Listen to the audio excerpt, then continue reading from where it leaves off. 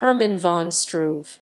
Karl Hermann von Struve, 3 October OS, 21 September 1854, 12 August 1920, was a Baltic German astronomer.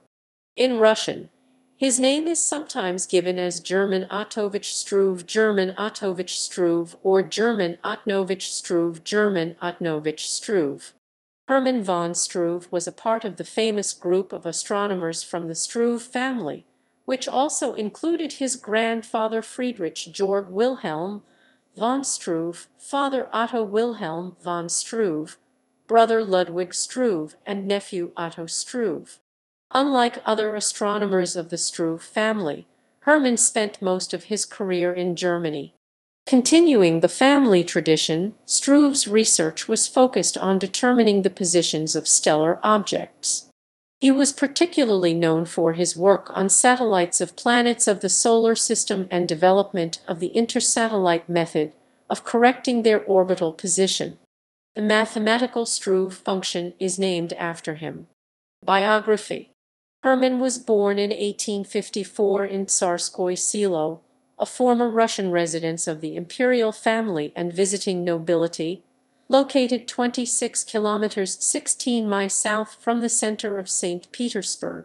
He attended gymnasium in Vyborg and in 1872 entered the Imperial University of Dorpat, now known as Tartu. While studying there in 1874–1875, that observation was carried out at Port Poiset on the Asiatic east coast. After graduation in 1877, he became a member of the Pulkovo Observatory and was sent abroad for 2-year postgraduate studies. Accompanied by his cousin's husband, Struve stayed in several cities, including Strasbourg, Paris, Milan, Graz, and Berlin, learning from such celebrities as Helmholtz, Kirchhoff, Boltzmann, and Weierstrass. After returning to Russia, he joined the staff of Pulkovo Observatory, studying the satellites of Saturn, among other things. In 1881, Struve obtained his master's degree at the Imperial University of Dorpat with the highest honors, and in 1882 defended a PhD thesis at St. Petersburg University. Pulkovo had no associated educational institutions. Both works were in the field of optics. In particular, the master thesis was titled On Fresnel Interference Phenomenon, Theoretical and Experimental Work. According to Struve himself, despite the family traditions, he did not intend then to become an astronomer. Later, however, he became excited with his father's project of building a 30-inch telescope at Pulkovo, with its fantastic new possibilities for observation. Struve made extensive use of this telescope in his work. In 1883, he was appointed adjunct astronomer at Pulkovo Observatory. By then, the Struve family was highly respected in Russia, and Tsar Alexander Roman III had a strong wish for Hermann to succeed his father Otto as the director of the Pulkovo Observatory.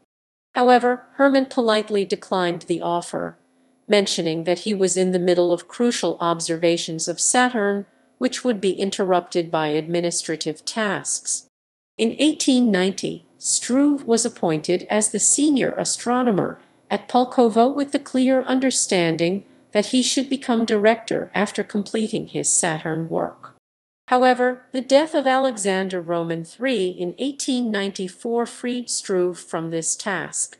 Pro-Russian views were gradually developing in Russian society, including science, and foreigners felt progressively more alienated. Therefore, when in 1895 Struve was offered the position of professor at Königsberg University, he gladly accepted and moved his family to Germany. There, he succeeded Wilhelm Julius Forster as director of Königsberg Observatory. Struve was also called for the task of rescuing the Berlin Observatory. It was then located in the center of Berlin, where astronomy observations were not practical and rents were too high, and discussions of its relocation stalled. Struve managed to sell the old observatory site so profitably that he could build a new observatory from scratch. The location was chosen at New Babelsberg, near Potsdam, and 25 kilometers 16 mi from the center of Berlin, and the new institution was named Berlin-Babelsberg Observatory. There, he started installing a 26-inch Zeiss refractor and a 48-inch reflector, which would then become the largest telescope in Germany. While he did not get to operate them himself due to delays caused by World War I, the refractor was much used by his son Georg, and the reflector by his lesser-known grandson Wilfried. In 1905, Struve became professor of the University of Berlin, and from 1904 until his death in 1920, he served as director of the Berlin-Babelsberg Observatory. Struve's death was accelerated by a heart illness, which he suffered from during his late years, and by a bad fall from a tramcar in 1919. He broke a thigh and, while recovering in a sanatorium in Bad Herrenalb, died of a heart attack. Family matters. Whereas many colleagues described Struve as a stern and serious person, within his family, he was seen as a cultivated man who enjoyed music and friends and was very proud of the Struve family traditions. Yet, even among relatives, he was known as inflexible in matters of principle. In 1885, Struve married the daughter of a cousin of his father. They had a son, Georg Otto Herman, and a daughter, Elizabeth. George was born on 29 December 1886 in Tsarskoye Selo, Russia, and later became a famous astronomer. Herman's wife Eva Struve played an important role in rescuing his nephew Otto. After escaping from Soviet Russia in 1920, for a year and a half he was stranded penniless in Turkey. Otto wrote to his uncle for help, unaware of his death, but Eva asked assistance of Paul Guthnick, her late husband's successor, at the Berlin-Babelsberg Observatory. Whereas Guthnick was not in a position to offer a job to Struve in Germany, he highly recommended Struve to the director of Yerkes Observatory in Chicago, who not only found a job for Struve at Yerkes, but also arranged a visa for him and paid for his travel. Research.